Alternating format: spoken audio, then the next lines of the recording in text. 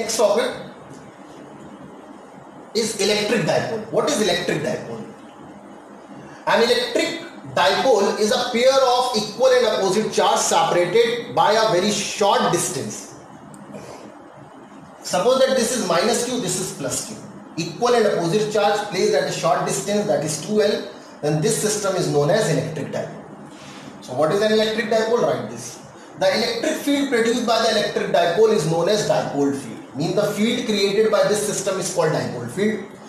Now what is electric dipole moment? Important. Electric dipole moment is a vector quantity used to measure the strength of an electric dipole. Means if you want to find out the strength of electric dipole, so you have to calculate electric dipole moment. So what is the formula of electric dipole moment? Electric dipole moment is equal to the product of either of charge into the distance between them. Any charge, whether you are putting this or this, but without sign you have to put q into the distance between them, that is 2L. So vector p is equal to q into 2L, or 2QL is electric dipole moment. The magnitude of electric dipole moment is the product of magnitude of either of charge and the distance between the two charges. The direction is from negative to positive charge. Means what is the direction of electric dipole? Important. It is always from negative to positive. What is the unit of electric dipole moment? It is coulomb meter. Next, very important topic. It is a proving of this chapter. Electric field intensity due to an electric dipole. Very important. Write a question. Obtain the expression of electric field intensity due to an electric dipole. First of all, we will understand the diagram. This is an electric dipole, minus q plus q. This is the midpoint. The total distance between them, that is 2L. So from the midpoint, this distance is L, this distance is L. Let's from the center, there is the point P at a distance x, at which we have to find out the net electric field due to the electric dipole. So this diagram, you have to draw this diagram properly. Let's see the proving. At a point on the axial line, it is the electric field intensity at axial point. Resultant electric field intensity at the point P is, so net electric field we have to consider. First of all, we have to see the electric field due to the charge q placed at D. This is EB, the electric field due to this charge outward. At EA, the electric field due to the charge minus q at A in this direction. Both electric field are opposite in direction. So net electric field EP is equal to EB minus EA. So vector EP is equal to vector EA plus vector EB. The vector EA and vector EB are collinear and opposite. So EP is equal to mod of vector EB minus mod of vector EA. EB will be bigger than EA because this charge is nearer to the point P. Now, what is the value of EA from the formula? EA is equal to 1 upon 4 pi epsilon naught Q upon the distance of this charge from this point. This is x minus L. So what is this distance called? X minus, we have to discuss EA. So EA is this. So electric field at this point due to this charge will be x plus L. So EA is equal to 1 upon 4 pi epsilon naught Q upon x plus L whole square. Delete this I cap, which is not important for you, and do not put this vector sign here. EB is equal to 1 upon 4 pi epsilon naught Q upon x minus L square. EB due to this charge, so this distance will be x minus L. So that is 1 upon 4 pi epsilon naught Q upon x minus L whole square. Now the net electric field EP is equal to 1 upon 4 pi epsilon naught, in both of the equation is common, take out. Now because EB is this, which is bigger, so EB Q upon x minus L whole square minus Q upon x plus L whole square.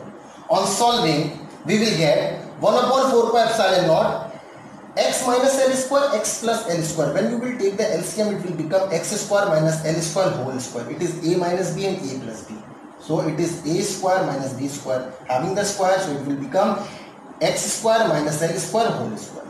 Now when you will open it, in the numerator you will get 2 bracket q into 2L into x. 2QL is electric dipole moment, that is P. So in this, E is equal to 1 upon 4 pi epsilon naught 2px. P is electric dipole moment upon x square minus L square. So now if the dipole is very small, then L is very less than x. So L square can be neglected.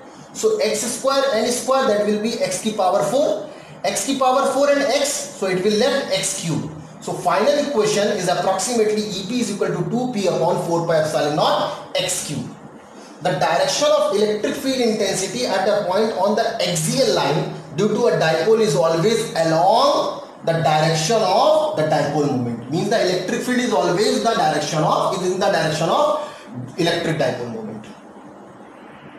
Let's see another proving of this chapter. That is, obtain the expression of electric field intensity at a point due to an electric dipole at equatorial position or broadside-on position.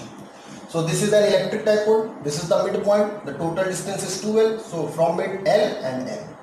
Let from the midpoint a point Q is there at which we have to find out the electric field due to the electric dipole. This distance is Y.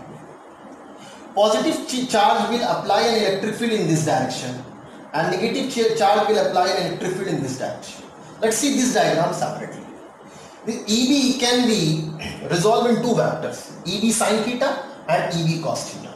Similarly, EA can be resolved in two vectors, EA sin theta and EA cos theta. EB sin theta and EA sin theta will be equal and opposite, will neglect each other. So net electric field EQ will be the sum of EB cos theta and EA cos theta.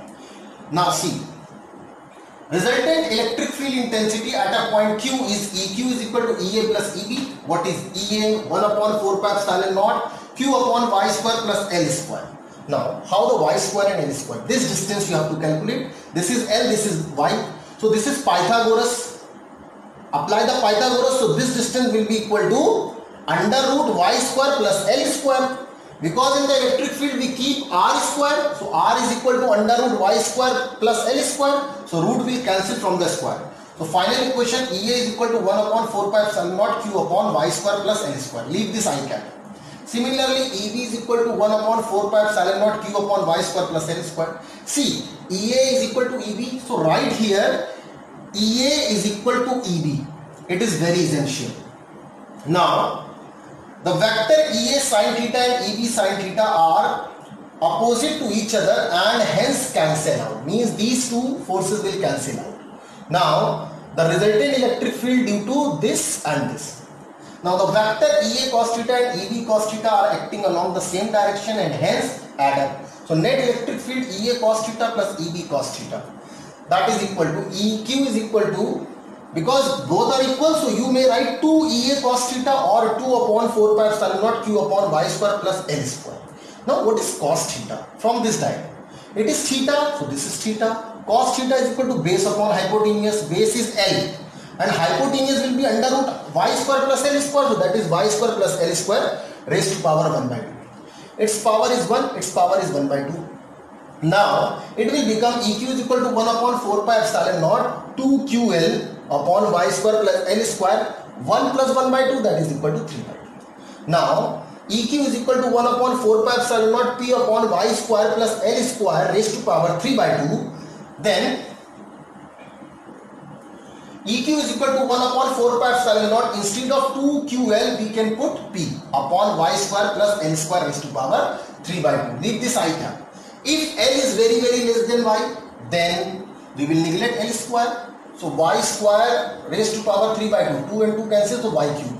So net electric field due to an electric dipole at broadside-on position, that is EQ is equal to P upon 4 pi epsilon naught y cube. Now the direction of electric field intensity at a point on the equatorial line due to a dipole is parallel and opposite to the direction of dipole moment. Proving, and very important, 2 or 3 marks question may be asked from this. Torque on an electric dipole in a uniform electric field. First of all, we have to understand this diagram. These lines are the field lines, electric field lines. This is a dipole, okay, making an angle theta with the electric field. This is positive charge, this is negative charge. The positive charge will experience a force in the direction of electric field, F is equal to QE. And negative charge will experience the equal charge but in opposite direction of electric field, that is QE. So these two charges will experience two equal and opposite forces. So they will create a torque. So we have to find out this torque. So what is the definition of torque? Torque is equal to the product of force, either of force and the perpendicular distance between the line of action. So what is the line of action between these two forces? This line. We have to calculate this line. This is theta. This is hypotenuse. This is perpendicular. So sine theta is equal to perpendicular upon hypotenuse. So perpendicular is equal to hypotenuse into sine theta. So the value of this distance will be equal to 2L sine theta. Now see. Torque. Torque is equal to electric force into perpendicular distance. So torque tau is equal to QE. QE is the force and perpendicular distance, that was 2L sine theta. In the diagram mentioned 2L sine theta here. So tau is equal to QE 2L sine theta. 2QL is equal to P E sine theta. So this is the torque P E sine theta. Learn this formula. The vector equation, that vector tau is equal to vector P into vector E. Direction of torque is perpendicular and into the plane of containing vector P and vector. What is the unit of torque? That is Newton meter. These are the special cases when this torque be minimum, maximum and zero. So case 1, if theta is 0, means if theta is 0, then the torque will be 0, because sine 0 is equal to 0, so torque will be 0. Case 2, if theta is 90, means that dipole is kept perpendicular, then the torque tau is equal to P, which is the maximum value.